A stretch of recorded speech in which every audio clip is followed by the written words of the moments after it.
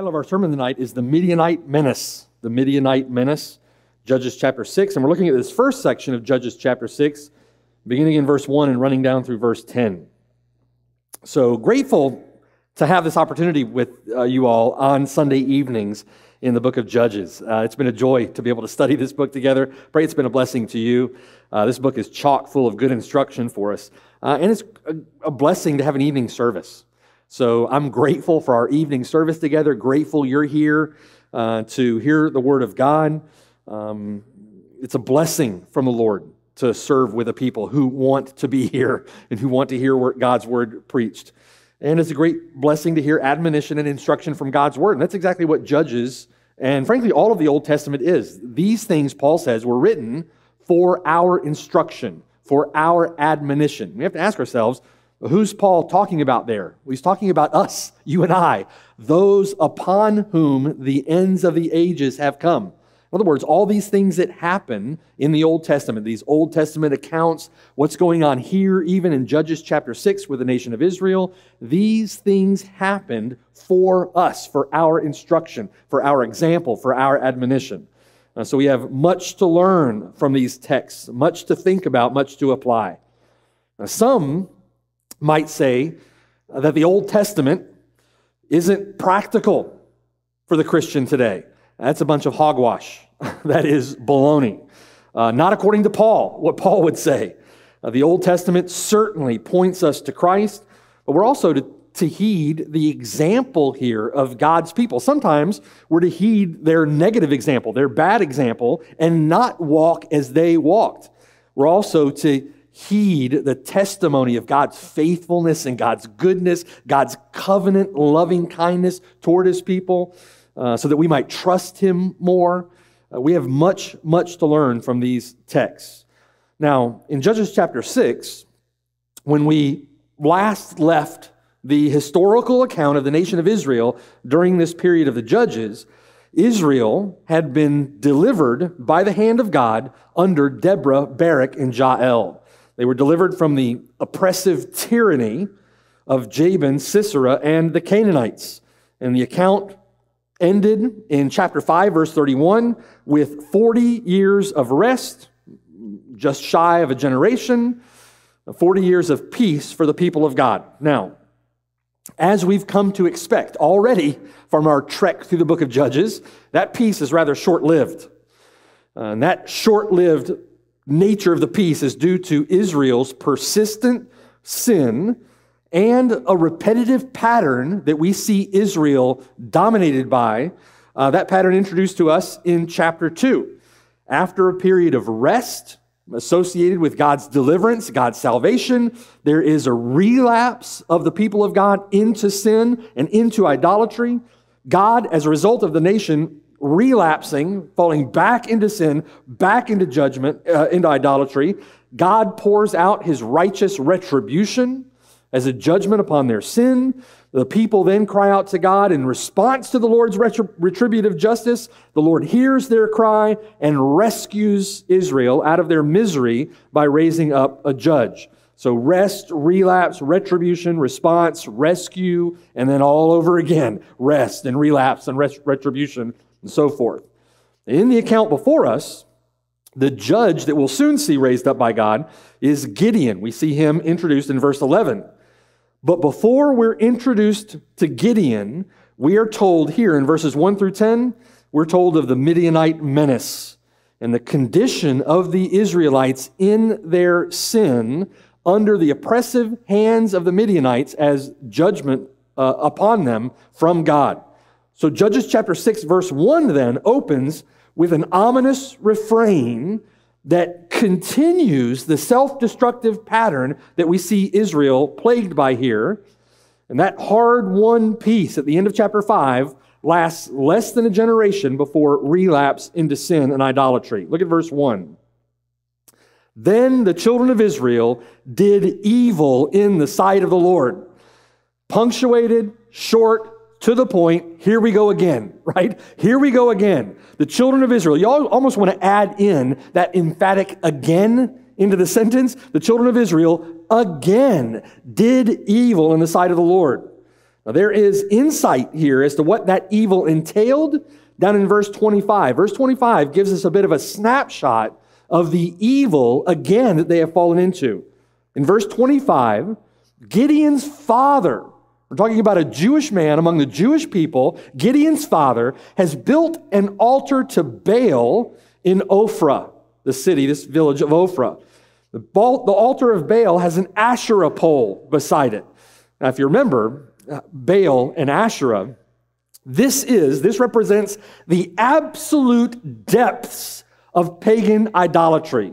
You could stand back and be aghast at the depths to which they have fallen into their idolatry. The lowest of the low here. Baal and Asherah represent the male and female parts in pagan fertility worship.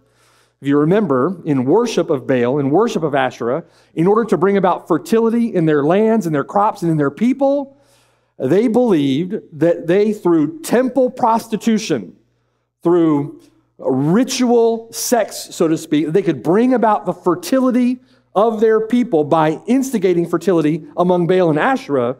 In other words, Israel is here once again in the lowest of the low, in the depths of their pagan idolatry. They are playing the harlot. They're playing the harlot.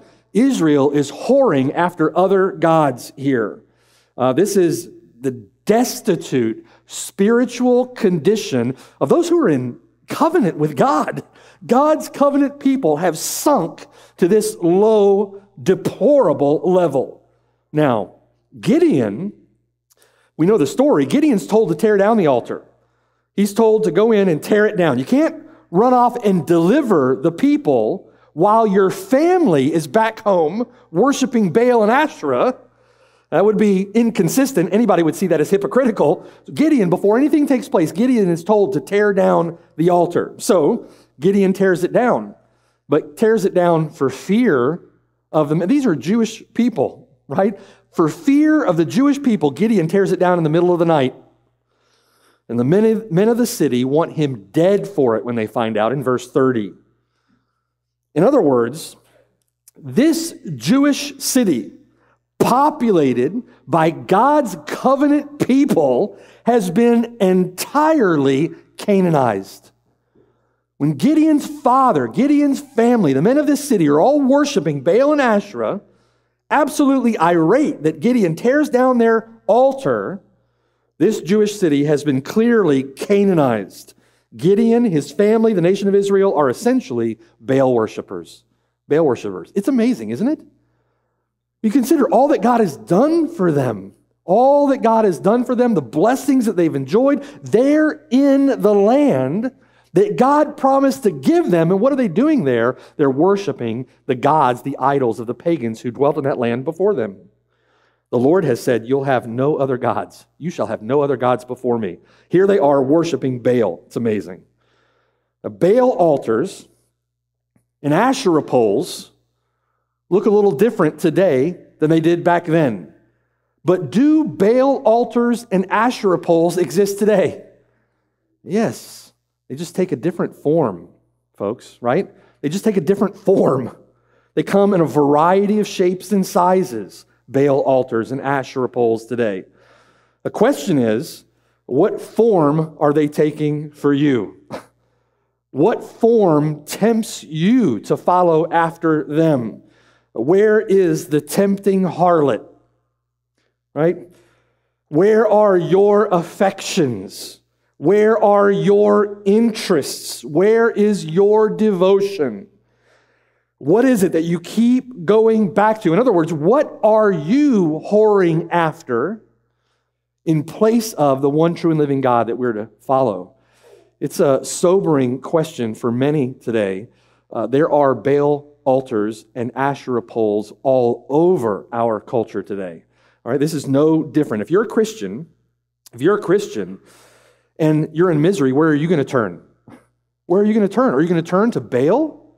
Are you going to turn to those things, the things of this world for comfort? Or will you turn to the one true and living God?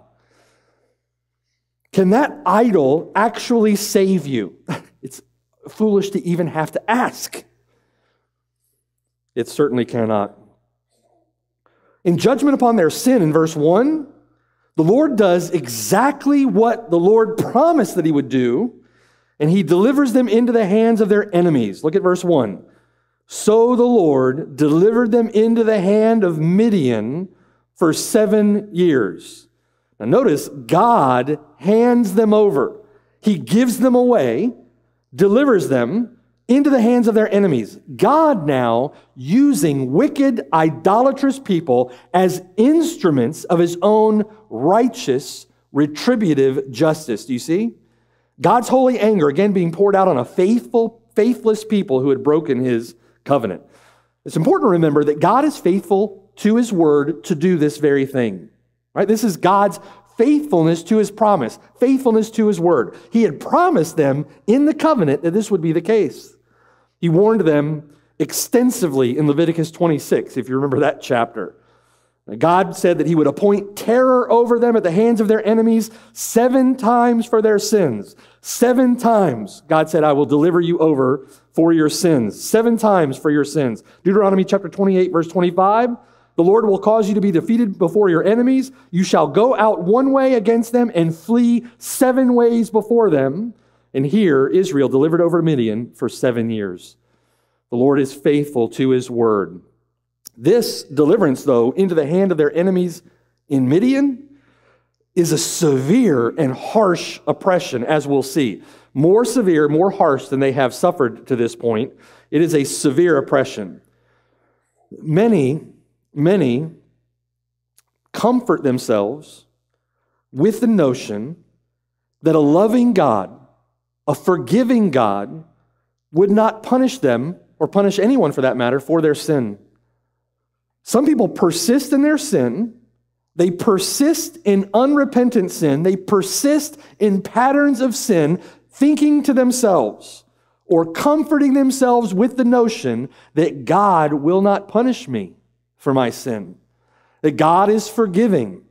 If I simply ask him for forgiveness, God's not going to punish me for my sin. God's not going to allow me to face the consequences for my sin. That God, a good God, wouldn't send anyone to hell. And they forget that God is just. They forget that God is holy. They forget that God says in his word that he will by no means acquit the guilty. And God is true to his word.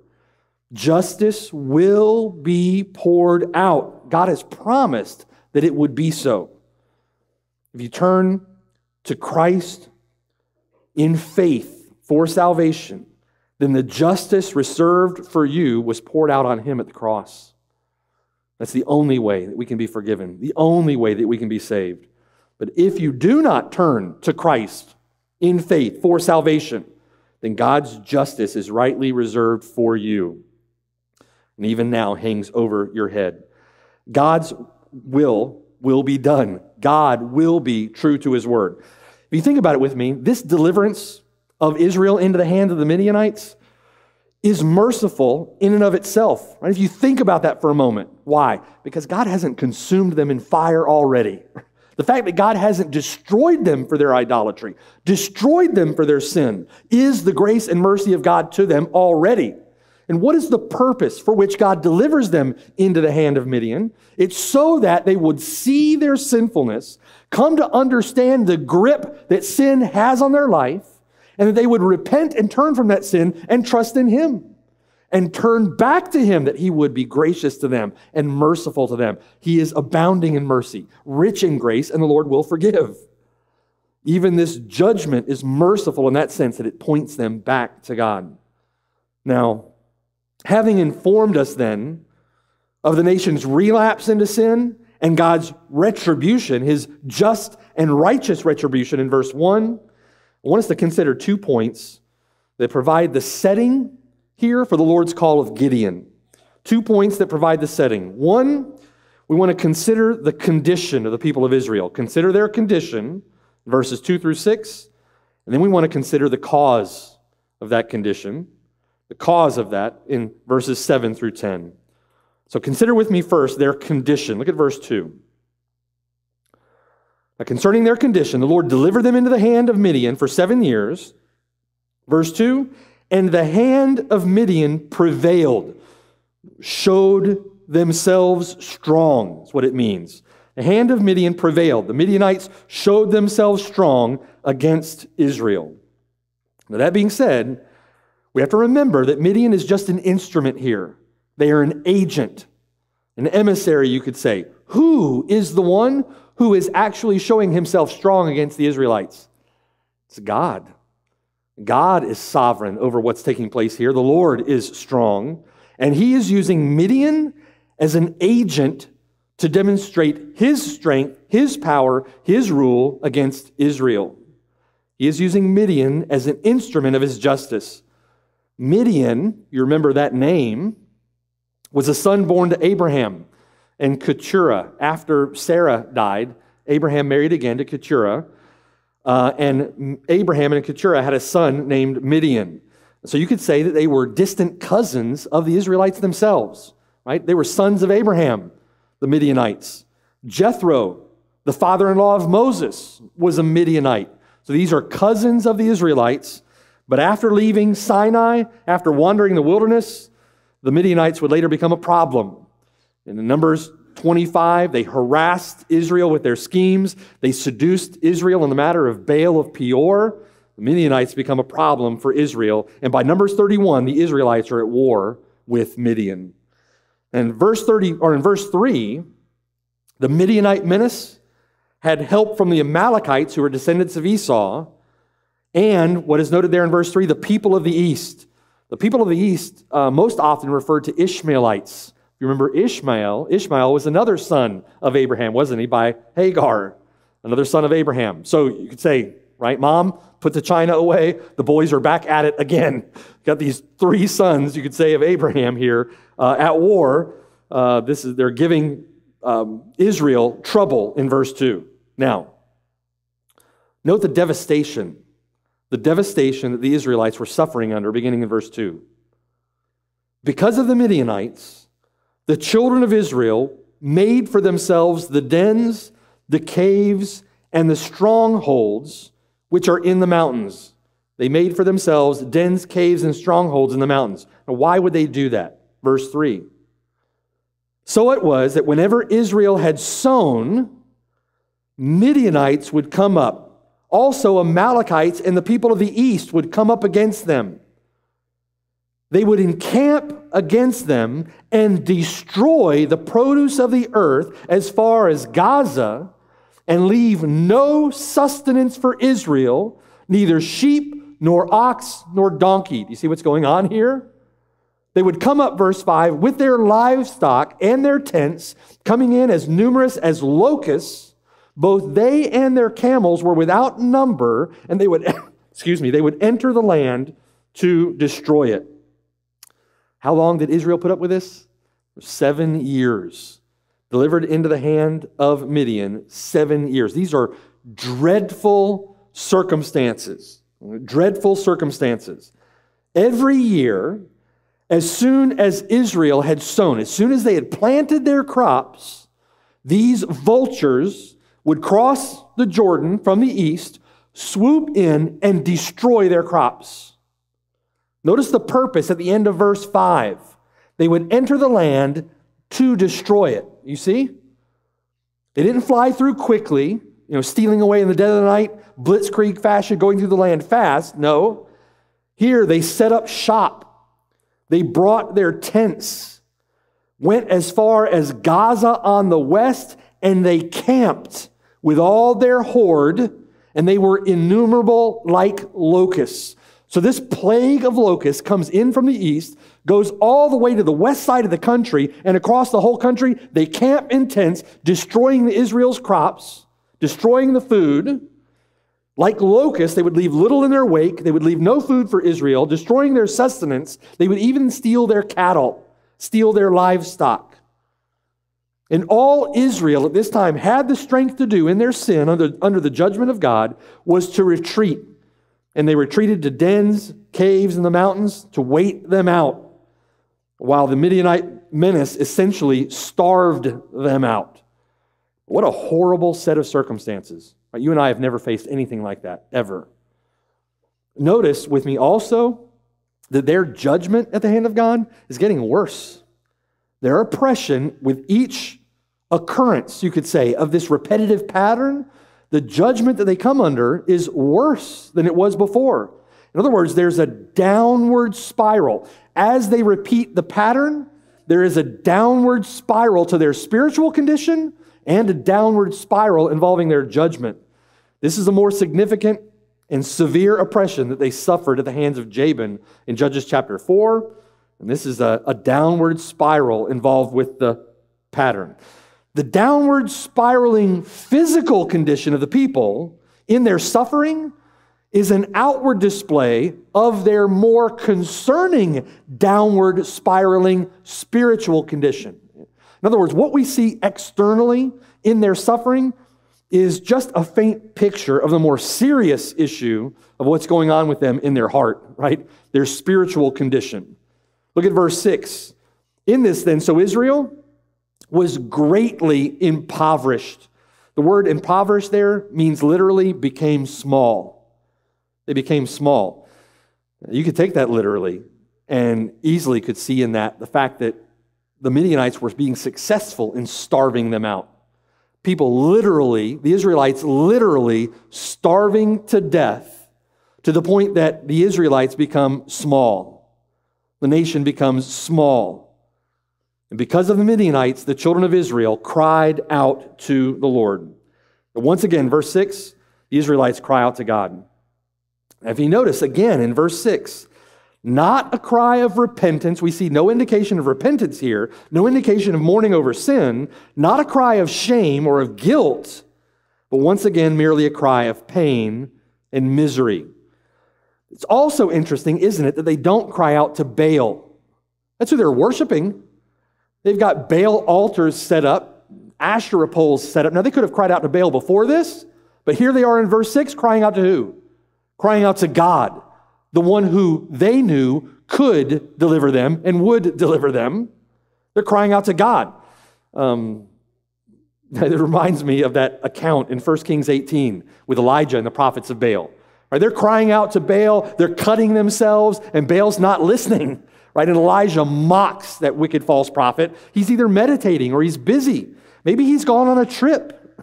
Maybe he's sleeping, and he must be awakened.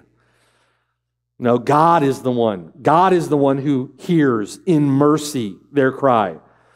But notice with me that God doesn't send a deliverer this time. God doesn't send a deliverer. God doesn't send a savior or a warrior judge. God sends them what? Sends them a prophet. Sends them a prophet. Interesting, isn't it? Verse 7, it came to pass when the children of Israel cried out to the Lord because of the Midianites, that the Lord sent a prophet to the children of Israel. Now, this is important to note. An important development in the pattern here. Before the people would cry out to the Lord for deliverance, when they cried out to him for deliverance, the Lord would raise up for them a judge. The Lord doesn't do that here. What does the Lord do? The Lord sends a prophet.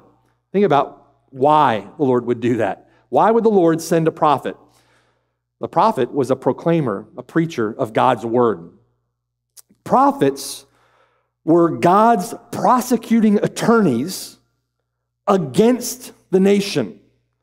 When God sent a prophet, he was sending his prosecuting attorney with a charge against the nation, calling them to repentance, calling them to return to him.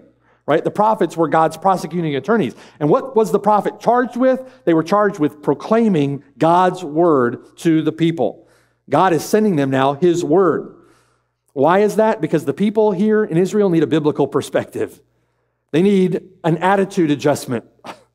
They need a biblical world view.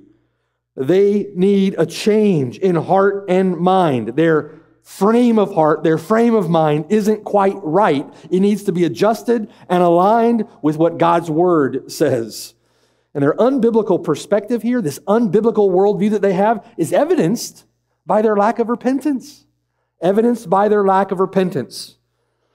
What we see in the repeated pattern, what we see in Israel falling back into idolatry and sinning worse than they had before, is what Paul describes as the sorrow of the world that produces only death.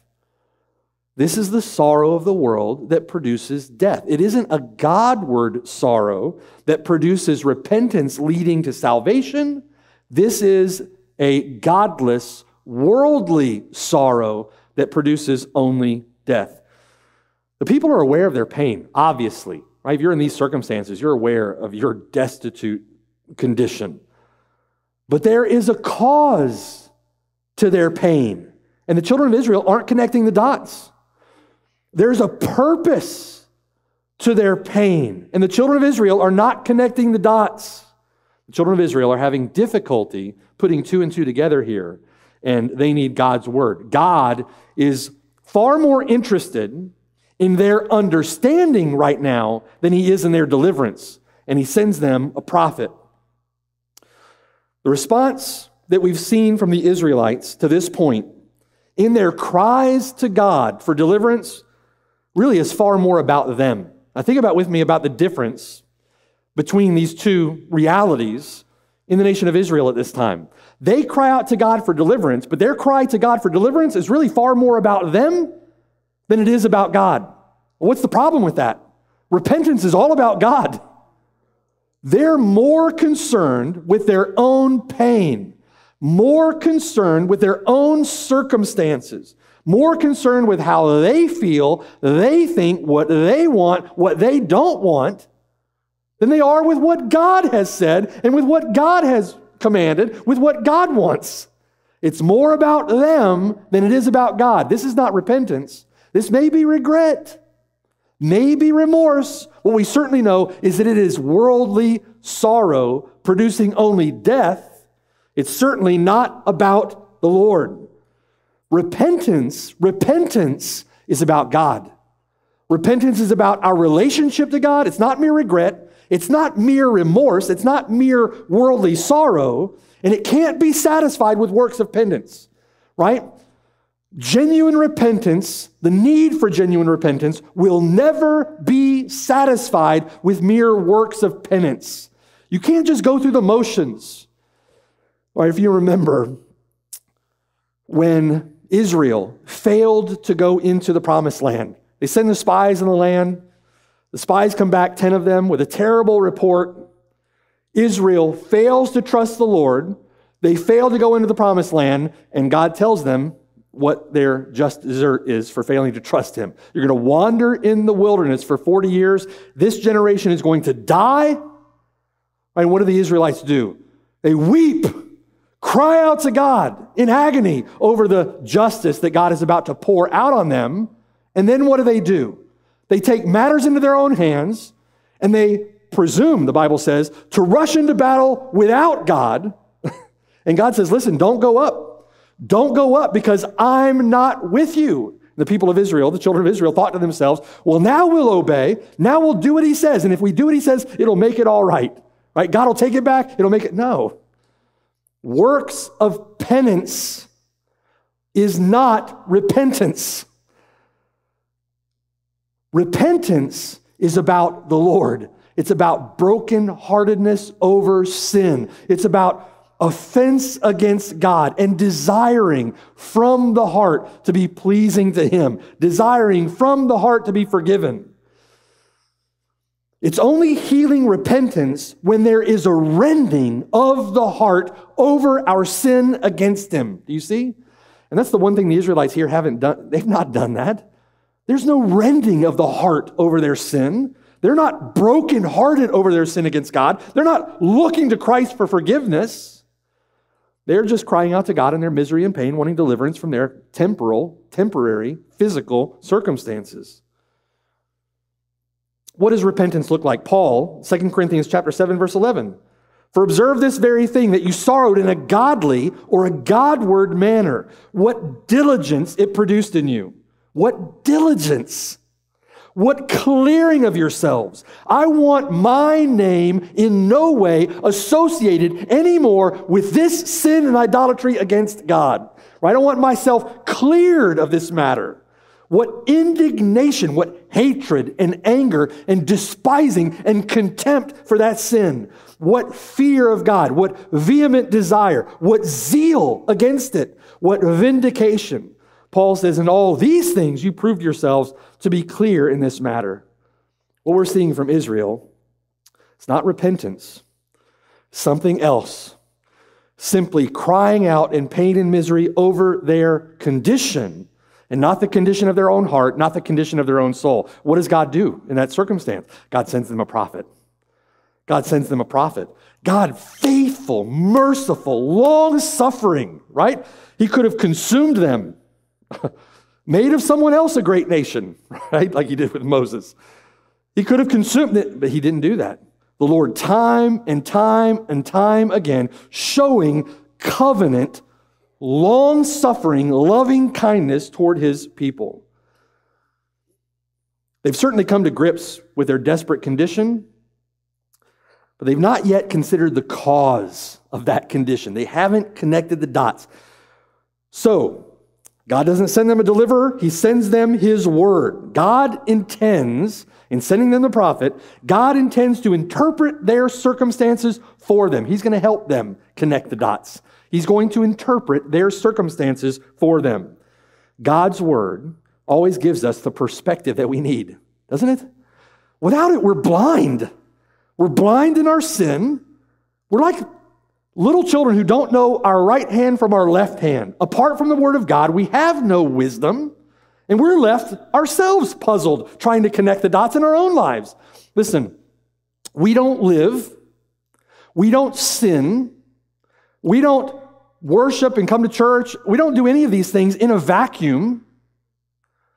We serve a living God who is sovereign over all things that we are and do. He's sovereign over our circumstances. We don't live in a vacuum. It's in him that we live and move and have our being.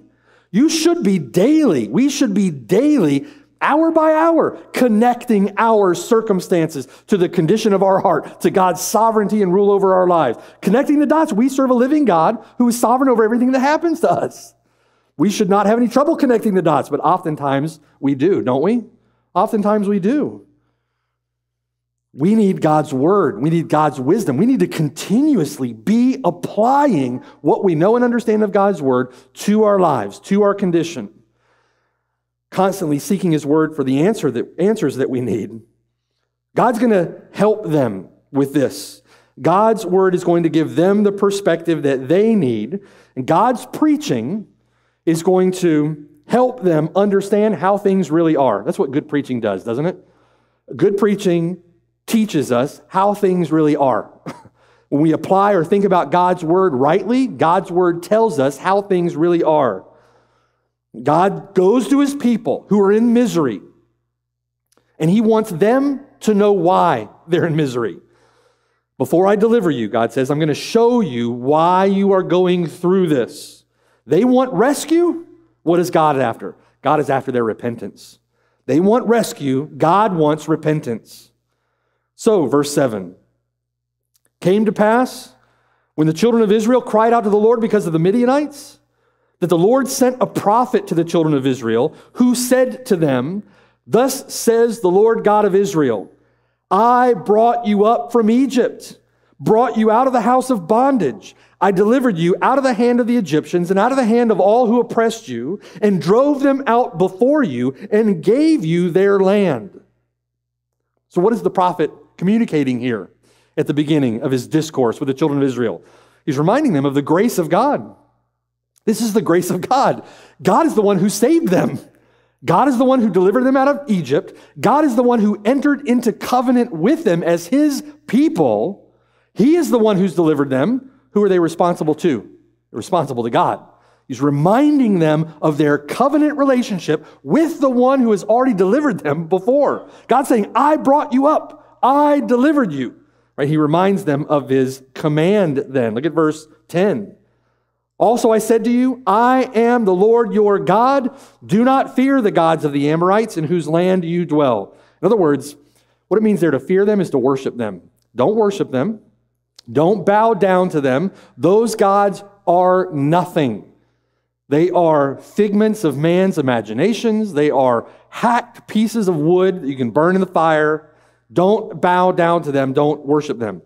This is almost verbatim of his warning to the children of Israel in Bochim, the place of weeping, in Judges chapter 2. Flip the page back and look back at Judges chapter 2 and look there beginning at verse 1.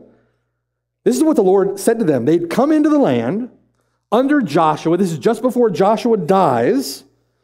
And the Lord tells them what's going to happen to them in the land. He says this in verse 1. Then the angel of the Lord came up from Gilgal to Bochim, a place of weeping. And he said, I led you up from Egypt and brought you to the land which I swore to your fathers. And I said, I will never break my covenant with you. Right? It's a picture, again, a reminder of God's covenant faithfulness. When God's people here are so faithless, so unbelieving, so undeserving, so ungrateful, God reminds them of His never-failing covenant faithfulness. He said, I will never break my covenant with you, and you shall make no covenant with the inhabitants of this land. You shall tear down their altars, but you have not obeyed my voice. Why have you done this? Therefore I also said, I will not drive them out before you, but they shall be thorns in your side. Their God shall be a snare to you. And so it was when the angel of the Lord spoke these words to all the children of Israel that the people lifted up their voices and wept. Back in Judges chapter 6, the Lord is reminding them of this very interaction that He had with them in Bochim in Judges chapter 2. Reminding them of His covenant faithfulness, reminding them of His promise of judgment. They failed to keep their end of the deal. The Lord is reminding them what He said to them. Verse 10, back in Judges chapter 6, I am the Lord your God. That's covenant language. I am the Lord your God. The word Lord there, Yahweh, is the Lord's covenant name with the people. It's the name by which the Lord is known, having entered into covenant with them. Again, all of this is pointing to God's covenant faithfulness, their covenant responsibilities to Him, and their failure here. He said, I am the Lord your God. Because I am the Lord your God, don't fear the gods of the Amorites in whose land you dwell. Don't worship them. In Judges 2, He said, make no covenant with them. Same principle. You shall tear down their altars. I am the Lord your God. And then the Lord charges them with their sin. Verse 10, but you have not obeyed my voice. For all that Israel had suffered, a right and biblical understanding of their sin against God, a right and biblical understanding of His goodness and patience toward them, would have led them to recite with the psalmist, He has not dealt with us according to our sins, nor punished us according to our iniquities. You think about this severe oppression, think about the judgment of God delivering the Israelites into the hand of the Midianites. Even all that they suffered under their hand is not in keeping with their sin against Him. He's not dealt with us. They would have had to say, He has not dealt with me according to my sins. He's not punished us according to our iniquities. They deserve worse, don't they? They deserve worse. God is immeasurably, infinitely gracious and merciful. Gracious and merciful. Anyone could stand in front of the mirror and with dead earnest honesty say that God has not dealt with me according to my sins. Why? Because you're breathing. You have air in your lungs. You have a roof over your head. You got clothes on your back. You got food on your table, and you're not in hell. God has not punished me according to my iniquity. Why? Because God is patient and long-suffering. He is kind and compassionate, not willing that any should perish, but that all should come to repentance. And God's goodness and His forbearance should lead you to genuine repentance. God is patient with the children of Israel here, turning them over to horrendous, to a devastating oppression. But that is the patience and mercy and kindness of God. However bad that you may think you have it, we deserve far worse. However bad you think you have it, you deserve worse. And if you're in Christ, the punishment due your sin has fallen upon Him. There is deliverance in none other but Him. This pain and suffering that they're enduring is mercy from God. It points them away from sin and back to Him. And this condition in which we find the children of Israel is a picture of the destitute and depraved and stubborn heart of the sinner today. Right? It's a picture of our heart. Easy to stand back and say, yeah, I would have never been like, how ignorant, how stubborn, how stiff-necked do you have to be? Your living testimony. Your heart is a picture of that stubborn, stiff-necked rebellion. Right? This is a picture of man's heart. And it's a heart that if we were honest with ourselves, we would confess before God, I have the capacity to be exactly this way. And there are many ways in my life in which I am just like this ignorant, stiff-necked, stubborn people steeped in idolatry. We simply don't connect the dots. We don't connect the dots. That's where God's Word comes in. God's Word helps us connect the dots. It helps us to our condition. There's a picture of this. Revelation chapter 3. Listen to this from Revelation chapter 3, verse 15. The Lord says, I know your works. I know that you are neither cold nor hot. The Lord says, I know this about you. He's the one who searches the heart. He's the one that knows you inside and out. The Lord says, I know you. I know your works. I know that you're neither cold nor hot. I could wish that you were cold or hot. So then, because you are lukewarm, neither cold nor hot, I will vomit you out of my mouth. But you said, wait a minute. That obviously doesn't apply to me. I'm a Christian. Right? I believe in the Lord Jesus Christ. I believe that He died on the cross for me. This obviously doesn't apply to me. And the Lord says to you, He says to you, I know your works. I know your heart. I know that you're neither cold nor hot. I could wish that you were cold or hot. So then, because you are lukewarm, neither cold nor hot, I will vomit you out of my mouth. He's preaching this to a church. Remember? Because you say, I am rich, become wealthy, have need of nothing. Professing Christian might today say, I'm got grace, God's grace. And you do not know that you are wretched, miserable, poor, blind, and naked. You're not connecting the dots. I counsel you, the Lord says, to buy from me gold refined in the fire, that you may be rich. White garments, that you may be clothed, that the shame of your nakedness may not be revealed. Anoint your eyes with eye salve, that you may see, because you are blind. As many as I love, I rebuke and chasten. Therefore, be zealous and repent. Behold, I stand at the door and knock. If anyone hears my voice and opens the door, I will come in to him and dine with him, and he with me. To him who overcomes, I will grant to sit with me on my throne, as I also overcame and sat down with my Father on his throne. He who has an ear, let him hear what the Spirit says to the churches. Be not deceived, brother. Don't be deceived, sister. The Lord will not be mocked. Whatever you reap, you will also sow. He who practices righteousness is righteous as he is righteous. Whoever sins is of the devil. Don't be deceived, little children. Don't be deceived. The Lord sends His word to them to help them connect the dots, to bring them to genuine repentance. He calls us to repent of our sin. We can't, and the Bible doesn't give us warrant, to sit back and rest in our sin, to rest in our disobedience, to rest in our lethargy, to rest in our apathy, to rest in our indifference. We have absolutely no warrant from God's word to do such a thing. The Bible calls us to repentance.